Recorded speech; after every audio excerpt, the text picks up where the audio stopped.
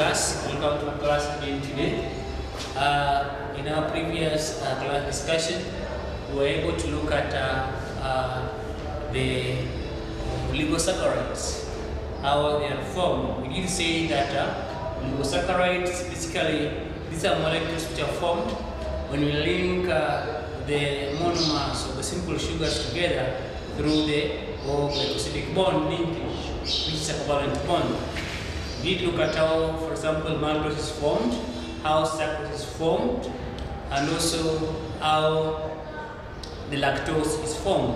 These are the saccharides which fall under a group of sugars we refer to as the oligosaccharides, the saccharides. Now today I want to major on basically on polysaccharides. Polysaccharides. Now polysaccharides, they are formed by linkage of long chains of monosaccharide monomers. Monosaccharide monomers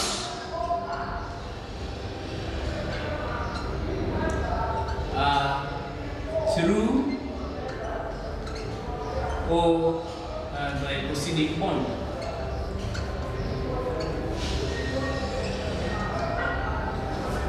Now the process is the same as the case for the oligosaccharide.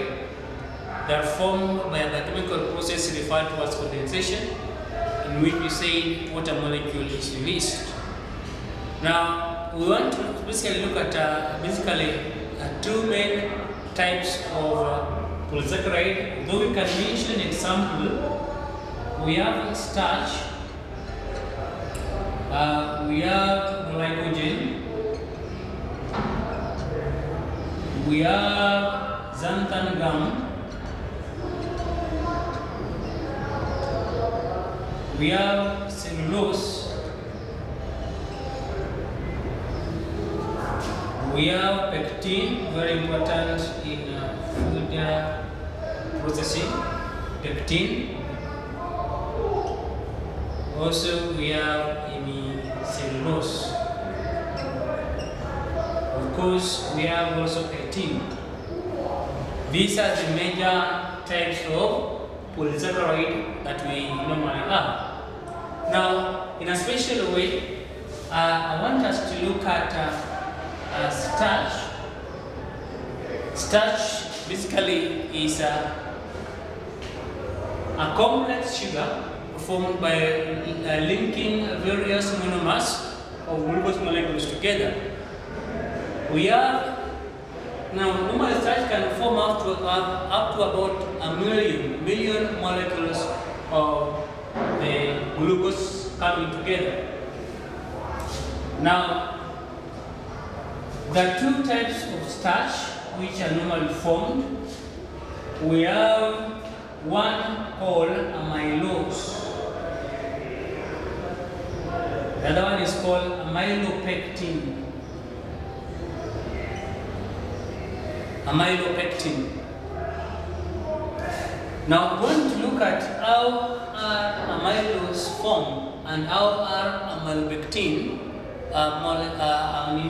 starch formed. Now let's begin with amylose. Amylose. Now amylose basically is an unbranched starch. The main difference between amylose and amylopectin is the way the linkage occurs, as well as the structure. They are stereoisomerism. For the amylose,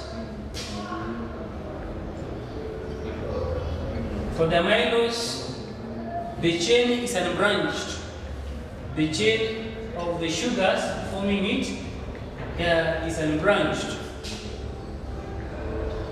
The linkage is the same as the the one we see in formation of maltose. Only that now we are joining very many molecules of the glucose together through the O-glycosidic covalent bond. For example, we can join one glucose molecule.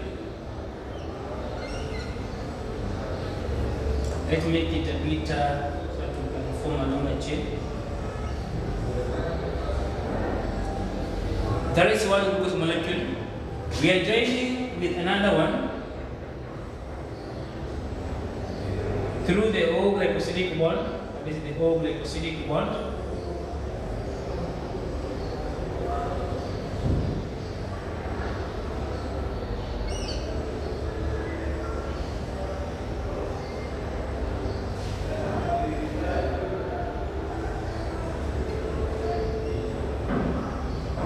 Joining with another one.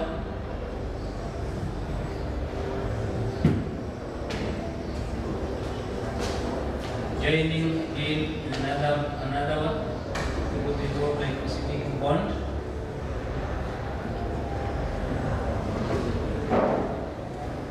So the chain is quite long. As we have said, it may hold very many molecules coming together. So this is amylose.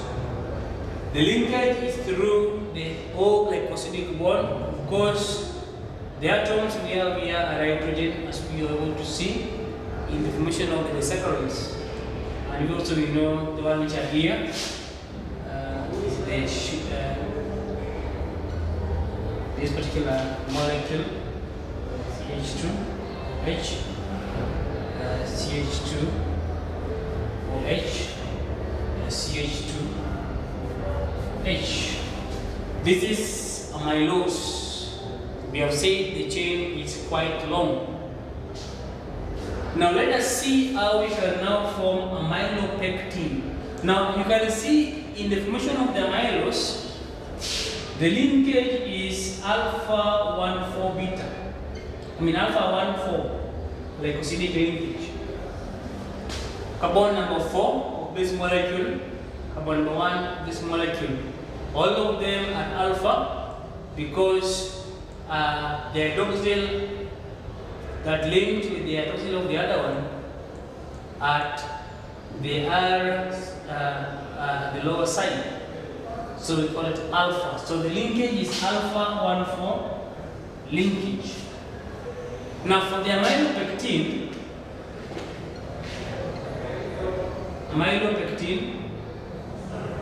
so basically amylopectin is a pectin actually. Now it is for this particular sugar, it is branched. It is branched, and also the linkage is alpha 1,4, as well as alpha 1 and also beta 6. These are the major linkage through which we are forming the bond. Now let's come this side to see how we can form the amylopectin. So we have said it is branched. It is branched, and because it's branched, normally, if you compare the structure of amylopectin and amylose, amylopectin is more soluble compared to amylose because of the branching. Branching normally contributes to what we normally call unsaturation of the molecules.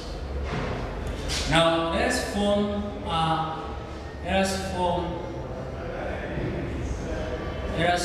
amylopectin.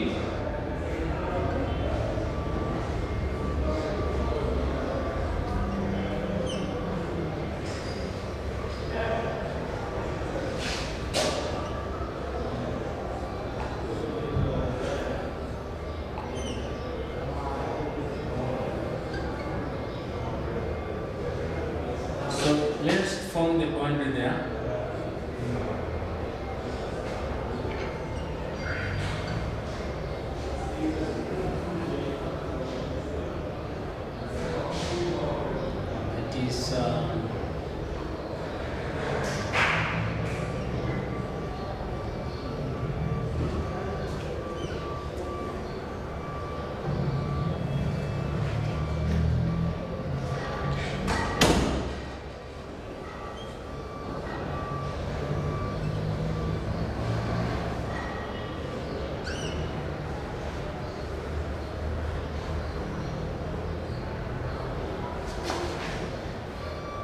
So you can see this particular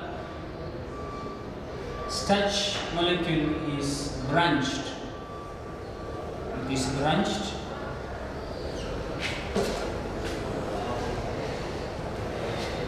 So the chain is long. So you can see there is branching at carbon number 1 of this particular molecule. So it joins this carbon number 1 and carbon number 6. So this is alpha 6. But the linkage between this molecule and this one, also with this one, and that one, is alpha 1, 4. So this is a amylopectin. Amylopectin.